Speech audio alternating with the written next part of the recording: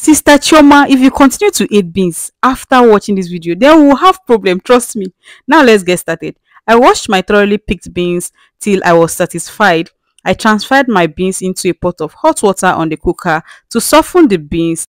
I added potash and I left it to cook. I prepped my chili pepper, processed and set aside. Next is my panla fish, which I deboned and washed thoroughly. Now I'm back to my beans. My beans is all soft to perfection. I'll set this aside. I'll add palm oil into a heated pot, going in with some ginger, onions, chili pepper, lots and lots of crayfish and smoked panla fish. Okay, I'll stir that, of course, and I'll add some seasoning and salt to taste. Now stir again.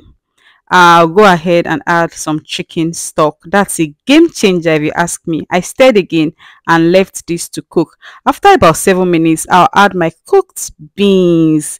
Now, make sure you stir all that goodness, stir everything together. Let all the goodness go into the beans.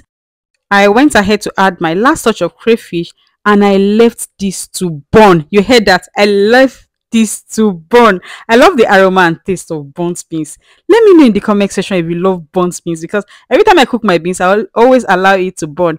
Now I'll go in with my fresh vegetable and I'll give that a stir. Okay, now tell me, Sister Nkechi, how will you continue to hate beans after watching this video?